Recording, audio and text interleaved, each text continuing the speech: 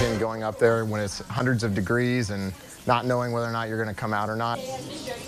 People stepped up today to honor the first responders who died on 9/11. Good evening, I'm Brendan Morano. And I'm Jennifer Roscoe. 110 flights of stairs.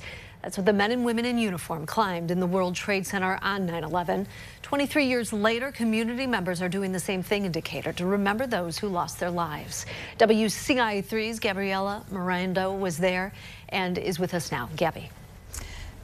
Jennifer, it was such a powerful thing to see people taking time out of their day to do this climb. Organizers told me it started years ago with just a handful of first responders, but now community members, student groups, and even entire businesses are showing up to honor the first responders who gave the ultimate sacrifice.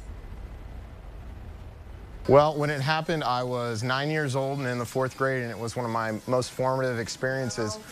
Waking up one morning and seeing the buildings coming down on the television. Those were the memories that flooded back to Charles Durst during his climb. Around his neck, the picture of a first responder who died on 9/11. You can see all the pictures on the wall out there of all the men and the women that we simply can't forget, and we can't let something like that ever happen again to our country.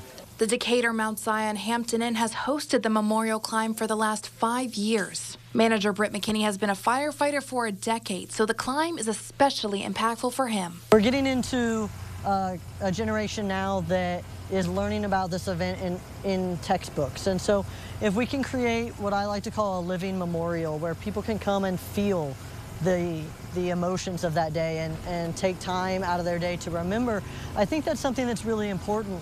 Participants of all ages ran 28 laps up and down the 4-story hotel, some in full firefighting gear. This tradition ensures the memory of 9/11 never dies. I want it to be a day of remembrance in honor of all the people who lost their lives. And so that's been our goal from the beginning, to make sure we keep our promise that never forget, never expires.